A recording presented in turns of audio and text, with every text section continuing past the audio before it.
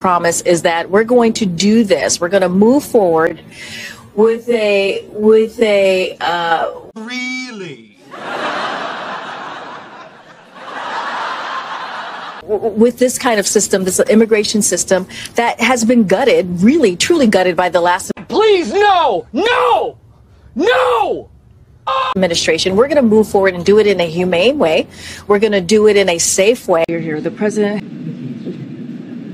Do it in the way that moves us forward. And so what we have been seeing, what we've been dealing with, again, is oh hell no path we've opened the path to make sure that people have a way to